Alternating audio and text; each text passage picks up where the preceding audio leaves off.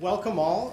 Welcome to Avia Pasternak's professorial inaugural lecture. I'm Ben Lauderdale. I'm the head of Department of Political Science, and I'm pleased to see such a terrific turnout.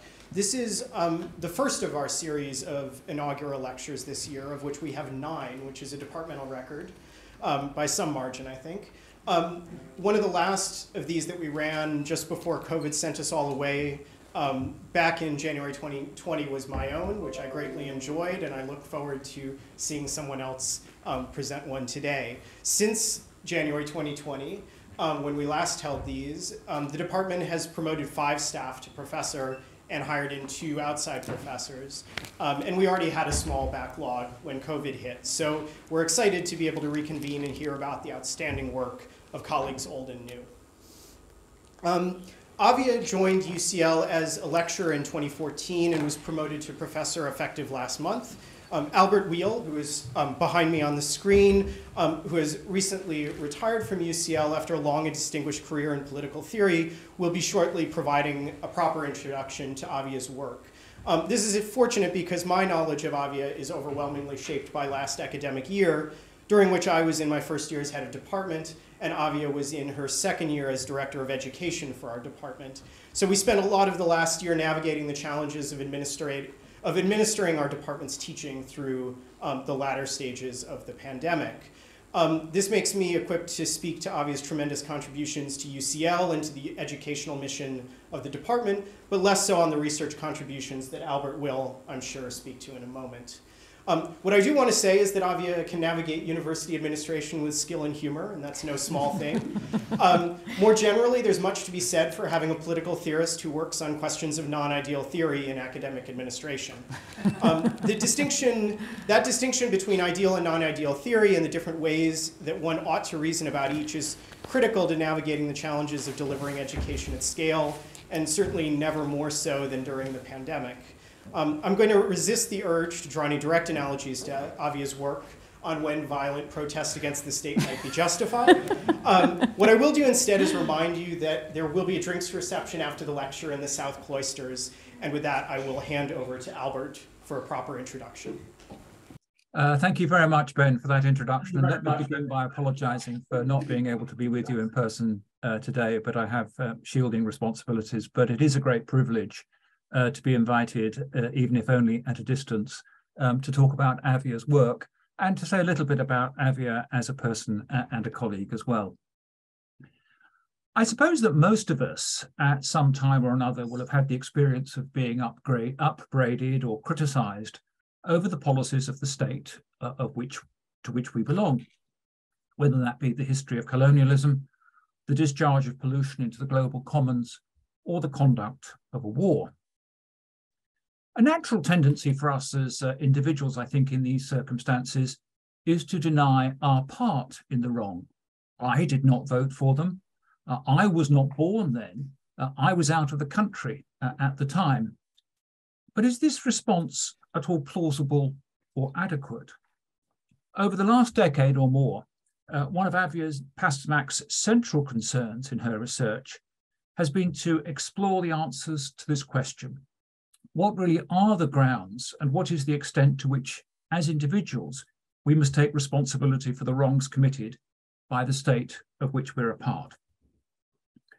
Avia's approach begins with what she calls the distributive effect, the seemingly puzzling fact that the corporate wrongdoing of the state as a collective actor falls upon its citizens as individuals, from the collective all according to its wrongdoing, to the individual each according to his or her membership.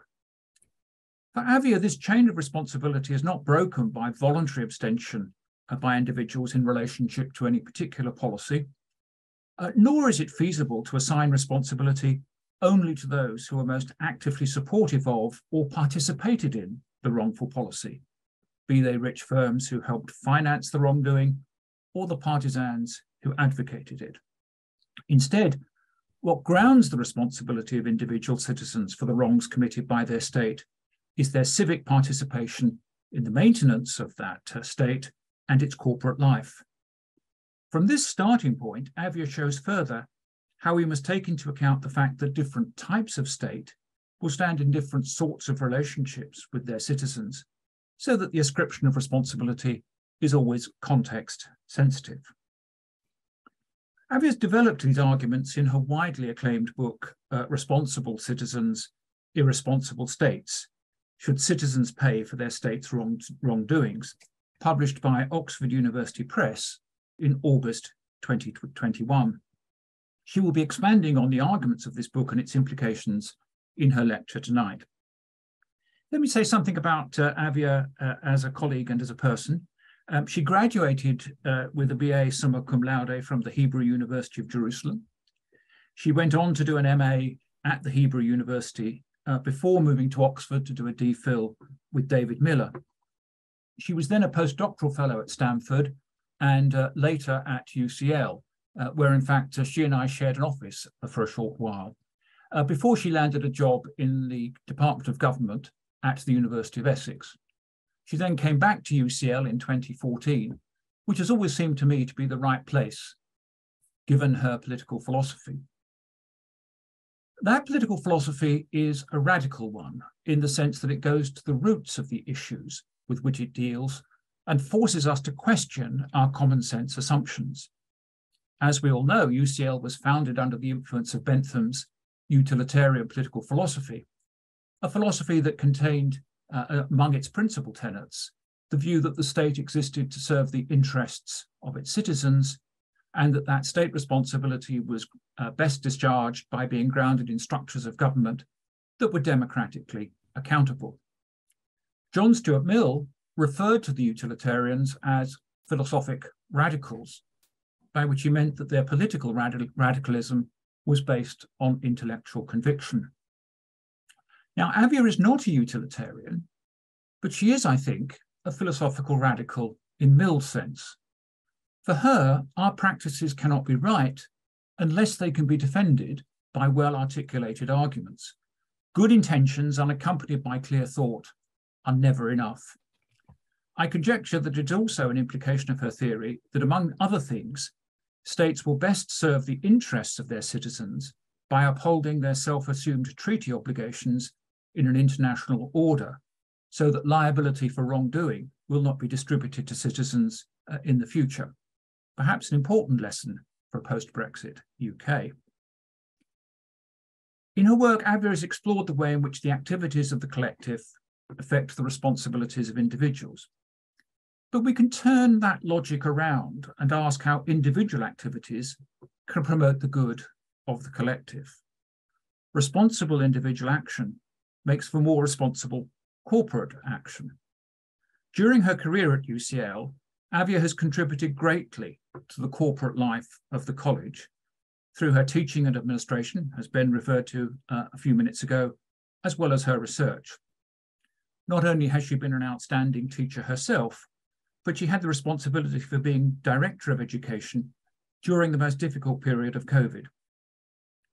More than all these individual activities, however, has been her sheer presence in the Department of Political Science, giving all her colleagues the sense that if Avia is involved in any matter, things will go well. Unusually, and rather sadly, I think this inaugural is also a valedictory. In either guise, however, I'm sure it will demonstrate the benefit we have all received from Avia's contribution to our collective academic life, as well as her contribution to the invisible college of political theorists internationally. As always, I look forward to what Professor Pasternak has to say.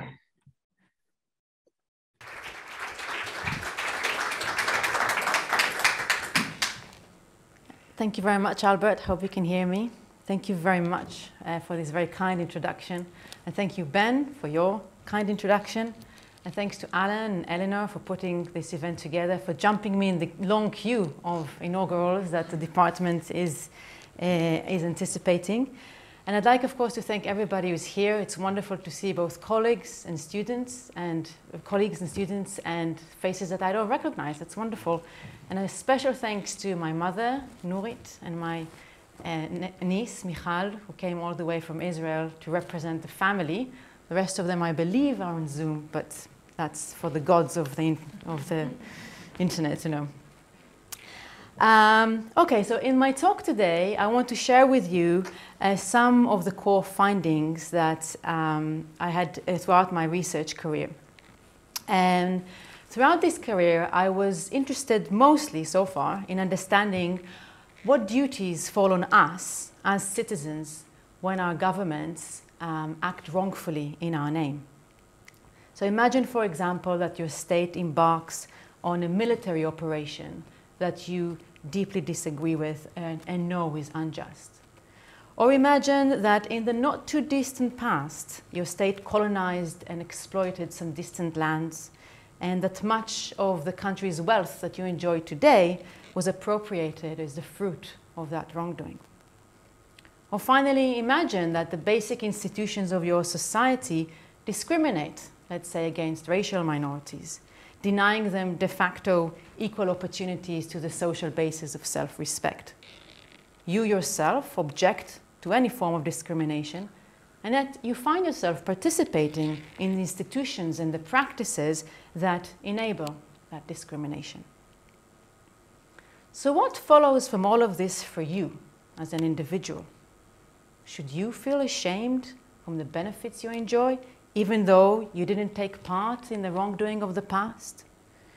Do you have any special obligations to the injured parties, the parties that were injured by your state's wrongdoing, even if you yourself didn't support the policies that led to that harm? So these are the type of questions that I personally found fascinating, challenging to this very day. And what I want to do in my talk today is present to you some of my answers to them. But I want to take, first of all, a little step back and tell you a little bit about why I work on these questions. And when I arrived to Oxford, and that was in 2003, to Oxford University, to pursue my DPhil in politics, I would say that the dominant approach to political theory back then, at least in the UK, was principally engaged with questions of what we call ideal theory. And by that I mean questions about the political arrangements that should pertain in a just or in an ideal society. So for example, if you looked at the Oxford's PPE degree prelims reading list, it was mostly dominated by analysis of John Rawls' theory of justice. And if you look at the pages of major political theory journals, you'd find lack egalitarians and democratic egalitarians exchanging scholastic blows about the question of distributive justice. But I was less attracted to these type of questions. My interest in political philosophy focused from the very start on the dominance of injustice rather than on the possibility of justice. In other words, I'm interested in what we call non-ideal political philosophy. It's a term we use to describe the study of the ethical challenges that spring from our political reality, marred as it is by historical and by ongoing wrongdoings like the ones I've just described. Now, off the top of my head, I can think of at least 3 reasons why I'm drawn to these questions. And I'm mentioning these reasons not to bore you, but because there's a good opportunity for me to thank some of the people and the institutions that have been so pivotal to my own development, both as a researcher and as a person. So the first 2 people that I want to mention here are, of course, my parents. I grew up in Jerusalem with what I would call a Marxist father and a mother who I can now diagnose with fairly anarchistic tendencies. And despite these tendencies, my parents were both deeply rooted and committed to their Israeli identity. At the same time, they were very critical of many of the Israeli state policies. And to this very day, when I think and when I write political philosophy, I write to them. The second source of my influence is my DPhil supervisor, David Miller, who is also here with us tonight. And David has always believed in the importance of what he calls political philosophy for earthlings. And he encouraged me to use common sense views and the experience of real people as a starting point for doing political philosophy. David's work, his supervision, And his continuous advice over the years remains a constant source of inspiration for me. Third, and not least, is my department here at UCL. I was fortunate to join the department in 2014, and being surrounded by top-notch and extremely collegial political scientists, I was highly motivated to engage with questions that they too find relevant and interesting. And that pushed me in the direction of non-ideal theory. Not only that, but we have a very strong political theory group here. When I joined the department, Cecile, Albert, Richard, Jeff, Emily, and Saladin all engage in various ways in questions of ethics and public policy. This team is, of course, just growing stronger, producing ever more exciting research with the addition of new colleagues over the years, John and John, Helen, Ying, and Fergus, and it's wonderful to see this group. Okay, so now that we know what inspired me, I now want to take you on a journey on the substantive parts of my research. And if you've been paying attention so far, you'll have realized that I've been thinking about the question of citizens' responsibility for almost 20 years. Actually, when I thought about it, it was really 19 years, because I'm not entirely sure what I was doing in my first year of my PhD in Oxford. But, so let's call it 19 years. And to make sure we do make it to the reception in time, I'm just going to talk about my most recent work, which I hope is also the best given the benefits of time and experience. So my presentation will proceed in 3 parts. I'm going to give you the theoretical argument I've developed for why I think citizens are responsible for states' wrongdoing, in the cases like those I mentioned. And then we're going to discuss what we can learn from this argument about the permissibility of sanctions on rogue states. And finally, I will consider the implications for civil resistance campaigns against state injustices, which is the topic of the book I'm currently writing. So let's start with the question of citizens' responsibility. As Albert already mentioned, if we look at the world, we see that as ordinary tax-paying citizens, we typically are held responsible for what our governments are doing in our name. By responsible, I want to emphasize, I mean something very specific. I mean that we are the one who end up fixing the wrongs that our governments have caused. Now, of course, in the real world, many states' wrongdoings and bad policies remain unfixed. Nevertheless, at least sometimes, governments do engage, whether voluntarily or because somebody forces them to do that, in the project of fixing the wrongs that they have committed. West Germany, for example, paid reparations to the State of Israel in an attempt to compensate for some of the atrocities inflicted by the Third Reich. Iraq paid compensation to Kuwait and to other injured parties in the aftermath of the Gulf War. The Canadian government paid reparations to people it had forcibly removed as children from their indigenous communities, and the list goes on. Now, I think everybody would agree that in all these cases, it's a good thing that the injured parties obtain some redress, partial at least. But notice that in all these cases, the government used the public purse to discharge its remedial obligations. So what that meant in practice is that it's the citizens of the state who actually end up settling the check. The state's responsibility to fix its own wrongdoing was de facto distributed to the population. Now, that fact seemed troublesome. Why should the citizens foot the bill for what the government are doing or had done if they themselves are not the ones who committed the wrongs in question? So think of those who were very young, or those who were not even born yet when the wrongdoing was committed, or think about those who did not know about it, or those who protested against it. In all these cases, it seems that these people have good reasons to reject the claim that they ought to be kind of footing the bill. And I think their objection is important, because if we want compensation schemes to kind of get going, we need to persuade the population of the state that they ought to participate in fixing the problem. And my own answer for why citizens share responsibility is partly inspired by the sentiments of many political activists that I myself encountered as a young person in Israel. I was at the time involved in political activity against the Israeli occupation of Palestinian territories. And this was a period when the Oslo peace accord had all but collapsed. And the political resistance to the ongoing occupation felt futile. In fact, looking back, it was futile. Nevertheless, there was this kind of dogged determination amongst the activists in that group to continue the struggle. And despite their deep disagreement with the state, I always felt like they had this profound sense of belonging to the state. And in light of that sense, some kind of a personal responsibility, a sense of personal responsibility to the very policies that they themselves were protesting against. And this attitude stayed with me, and it's that attitude that is the core of my answer to our question. And I believe that this attitude goes back to the very idea of citizenship. What does it mean to be a citizen? I think that if we think about this question, we notice that typically for most of us, being a citizen is not merely a kind of a passive status.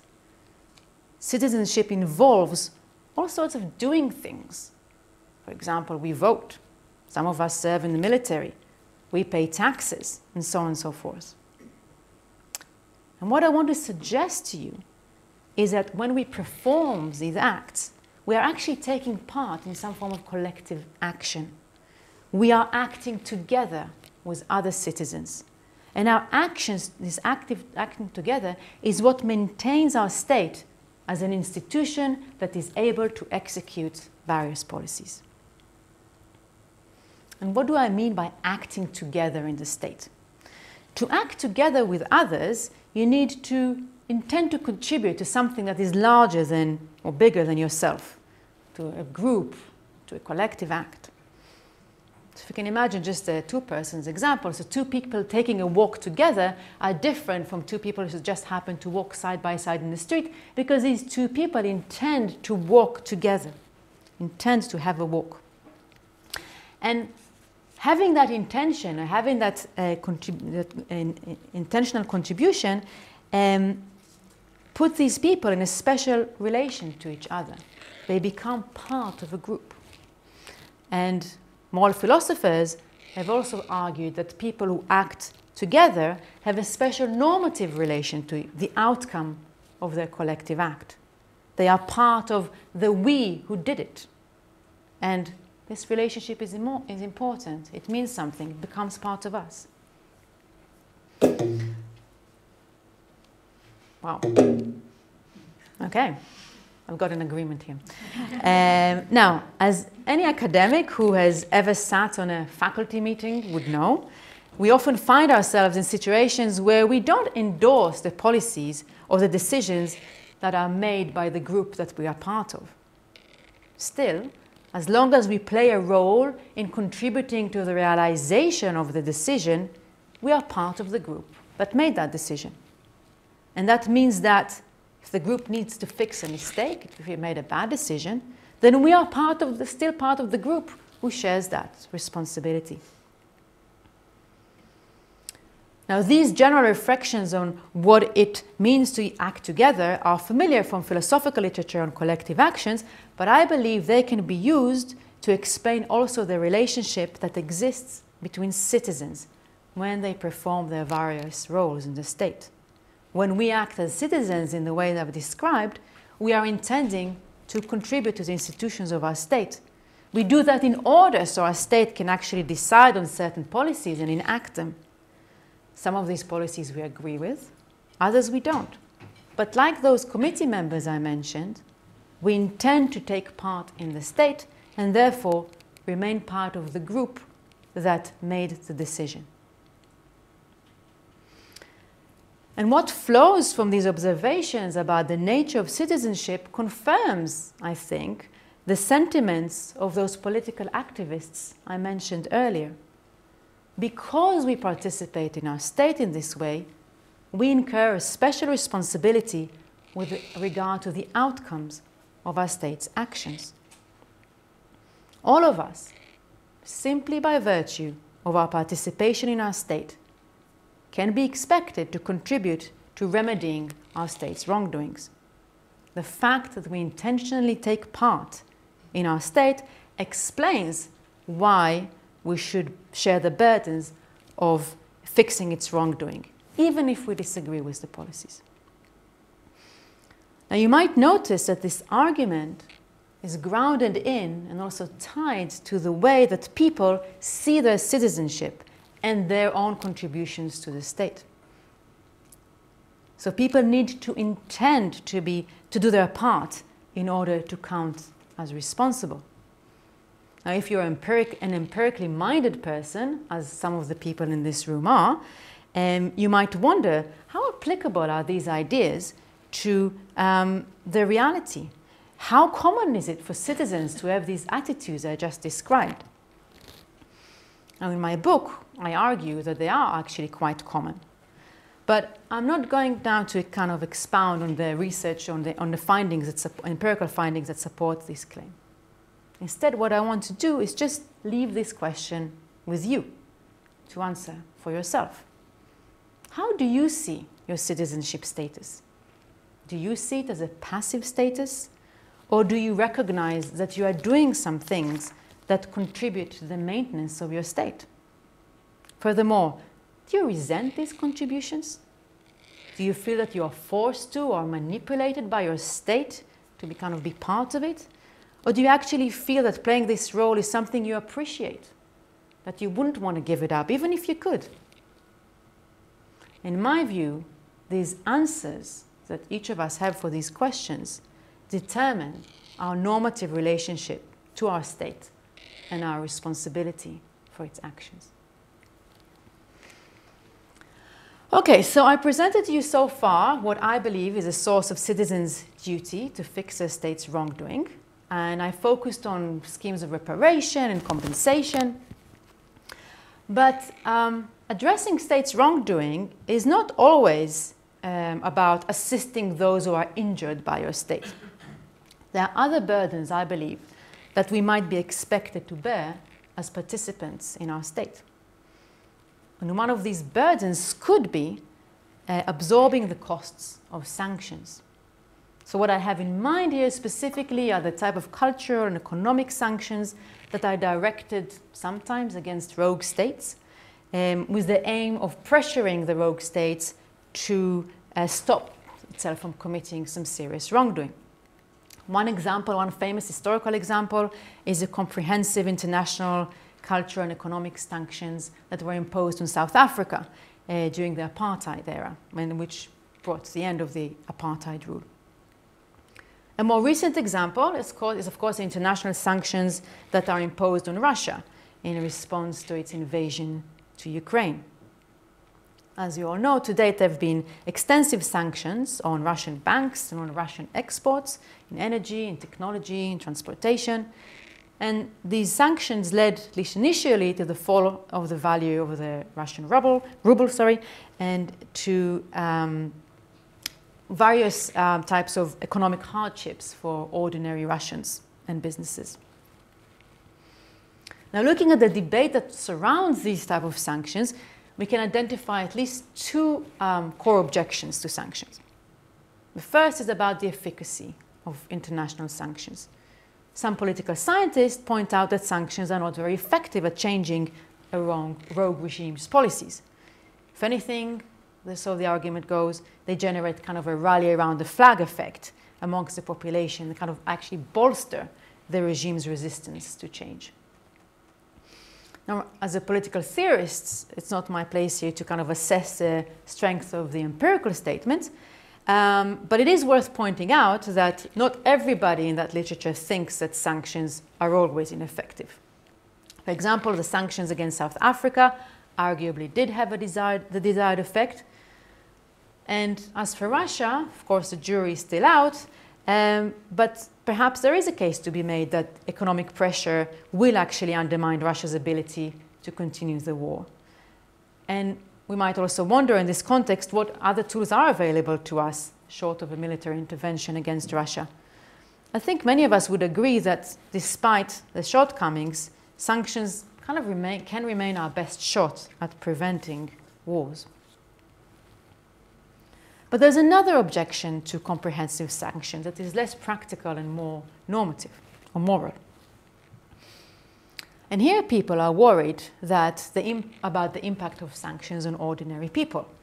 Sanctions, it is often said, are like collective punishment. They are indiscriminate, they are unfair because they harm the whole populations of the target country. And I think that the ideas I presented earlier about participation in the state suggest that this concern can sometimes actually be met. The idea here is that if we participate intentionally in our state, then we have the duty to share the burdens of remedying its wrongdoings. And if our government refuses to actually turn around and stop causing harm, then and if what is required in order for it to change its mind is some economic pressure, then it follows that we, the citizens who participate in the state, do have the duties to incur the burdens of that hardship. Not because we support the bad policies and are blameworthy for that, but because we participate in a state that created these policies. That said, it's also the case that my framework also points to important limitations on the scope of responsibility for state policies. Because for the arguments of my argument for responsibility to make sense, as we saw, citizens have to intend to take part in their state. This means that they should not be forced against their will to be part of it. They should not be viewing their state as kind of an alien force in their life that manipulates them and uses them as tools. I think that for most citizens who live in democratic states, this sense of alienation, it's not how they experience their relationship in this state. But what about citizens of authoritarian states like Russia today? Here the picture is obviously much more complicated and more complex. Many citizens are not able to oppose their governments in such states for fear of persecution. And also there's a problem of state manipulation. Right? So in democratic states, we have access to sources of fairly reliable information about our government's policies, but in non-democracies, that's not always the case. Authoritarian governments control and manipulate the information that their citizens are consuming. And that poses a problem for my argument, because if you don't understand the nature of the state you're participating in, how can you genuinely take part in it? So in order to know whether economic sanctions can overcome that unfairness objection, we need to engage in qualitative research about the relationship between citizens and their governments and how they came to have their attitudes to their state.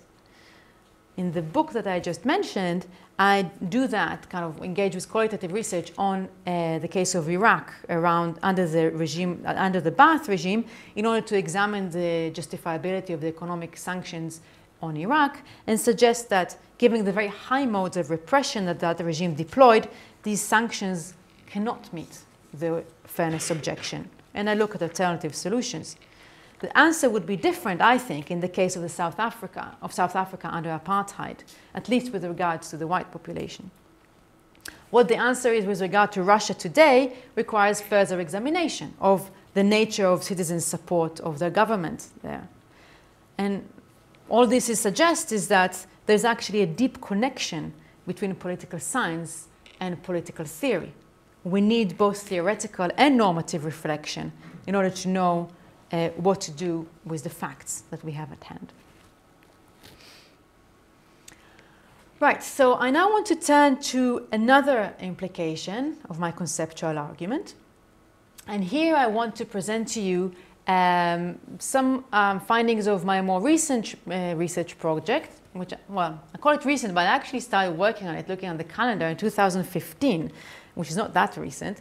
And that project is on violent protests in democratic societies.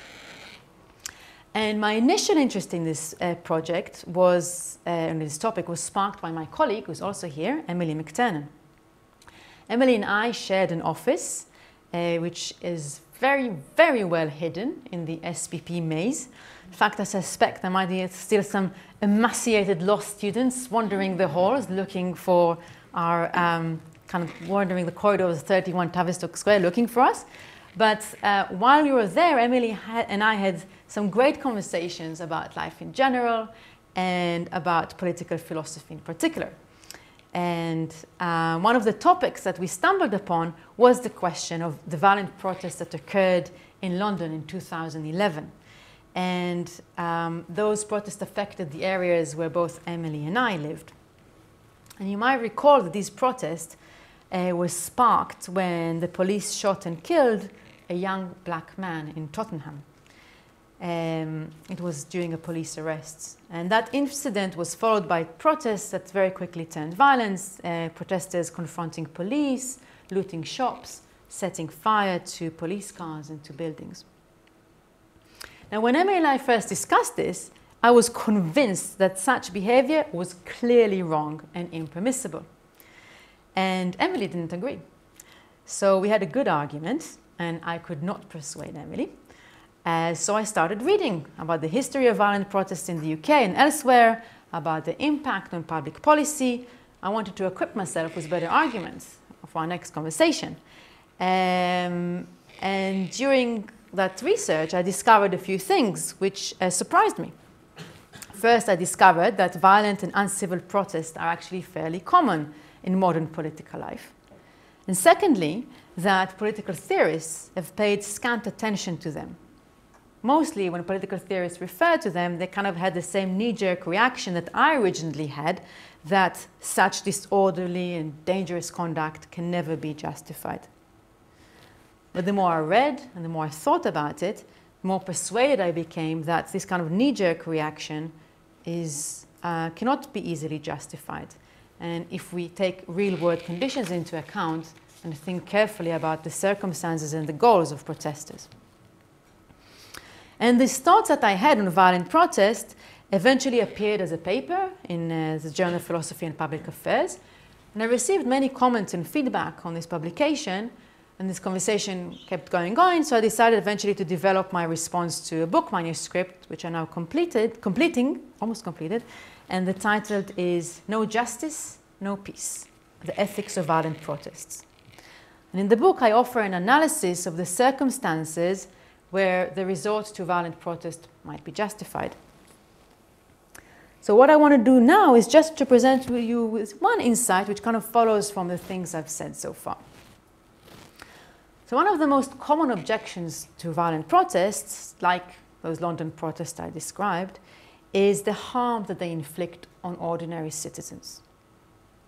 And people who voice this objection often agree that everyone should have the right to political protest in democracies, and they agree that the protesters have serious grievances, but they hold that the protesters should not inflict harm on others for their own political gains. If protesters damage shops, cars, or residential homes, they are engaging in a sort of a wrongful extortion. They're using the pain of other people in order to get attention or to get what they want, and that seems manipulative and wrong. And I think this is a very important objection to the use of violence in protests. But in my view, it is not always a fair objection against violent protesters. And I have in mind here specifically protesters who take to the street to protest against a very serious injustice, and where they reasonably believe that attempts to address their concerns through non-violent means or more civil means have been exhausted and have been unsuccessful. So the protesters believe that unless they resort to more radical form of protest, they would not be able to draw the attention of the public to their cause or to influence policymakers. And when we kind of frame the problem in this way, we see that it is not that different to the issue of economic sanctions that I've just discussed.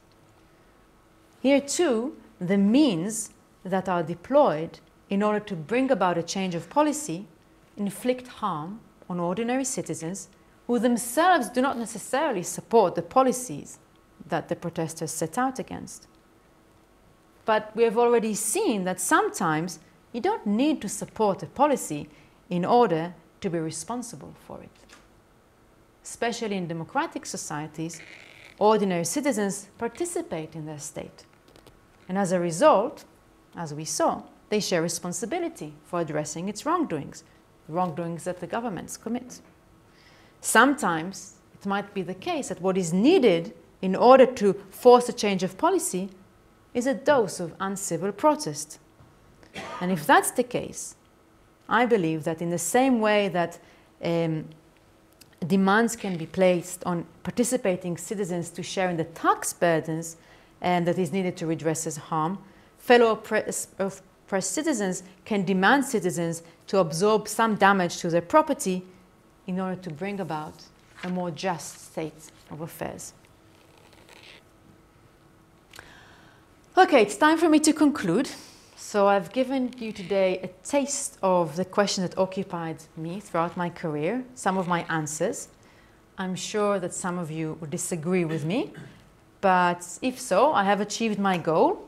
I'll quote here Bertrand Russell, who said, "The point of philosophy is to start with something so simple as not to seem worth stating, and to end with something so paradoxical that no one will believe it." Now, of course, I hope that at least some of you will believe at least some of what I've said, but I, for one, think that I need to think more about all of it. So I will continue doing that. And I want to end with some final but important things. First, I want to thank my life partner, Roland, which I believe is watching us. Roland can't be here today because he's back at home in DC with our children. And I think it's not an understatement to say that I wouldn't be here today without Roland. Roland and I met in Nuffield College in my first year, which perhaps explains why I wasn't doing much research in that year. And in addition to being a macroeconomist in his day job, he also turned out to be quite a good political theorist, crisis manager, a chef, a book editor, and the list goes on and on and on. So I just want to say thank you, Roland, for all your patience. And I also want to thank my children, Eli and Diane, who give me so much joy and responsibility in my life. And one final word, which is, as Ben mentioned, this inaugural is also my valedictory. In January, I'm following my family, relocated to the US to start a new job at the other side of the ocean. I've spent 9 wonderful years at UCL, and being part of this department has been a real honor. I will always see the SPP as my intellectual home. I live here with much sadness, but also with great sense of satisfaction in seeing how much the department has grown and evolved throughout the years. Thank you, everybody on this department, for all the education that you've bestowed on me. I really look forward to our future interactions. Thank you very much.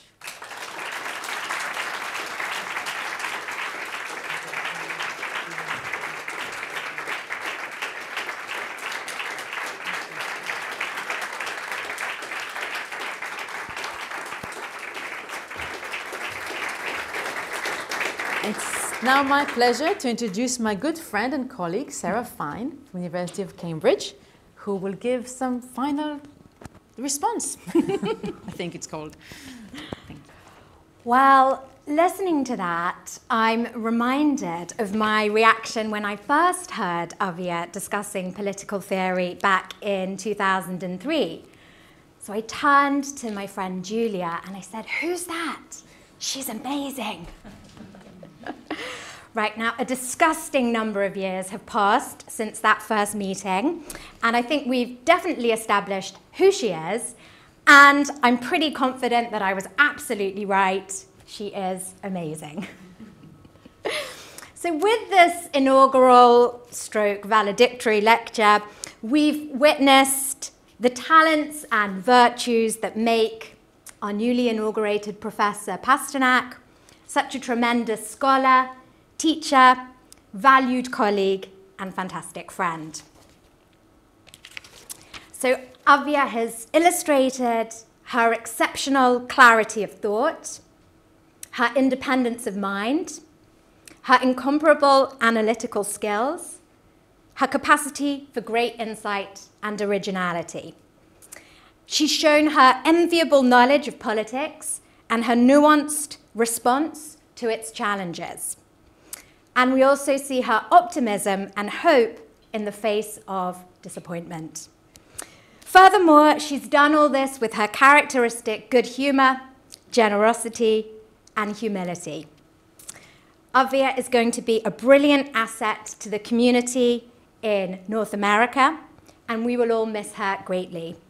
So I look forward shortly to raising a glass to this excellent scholar, friend, and human being. So one for a select few here, L'Shana Haba'a B'Toronto. Next year in Toronto, congratulations.